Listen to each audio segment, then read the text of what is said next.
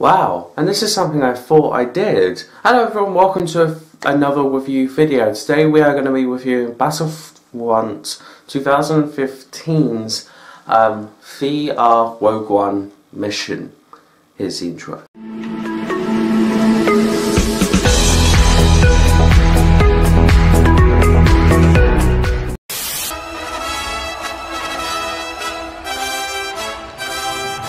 In this VR mission, you're playing as seems to be a new rebel. Now, this is, from what I look like, is set after the droid rescues Jyn Erso, and you're trying to make your way to Yavin 4, and that's your mission.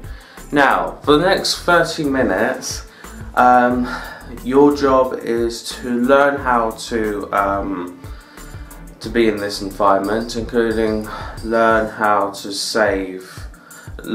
basically protect a ship that doesn't have any defense weapons or anything. You do fight off against the Empire, and you end off where basically Rogue One basically starts again.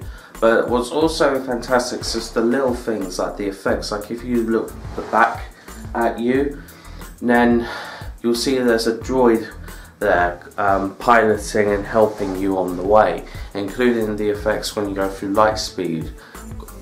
That's just amazing, and there's so much to it. So now unfortunately you do need a PlayStation VR to actually work this. As of this is free, but this will not work if you don't have a VR. Many people will say that Battlefront 2015 was a failure.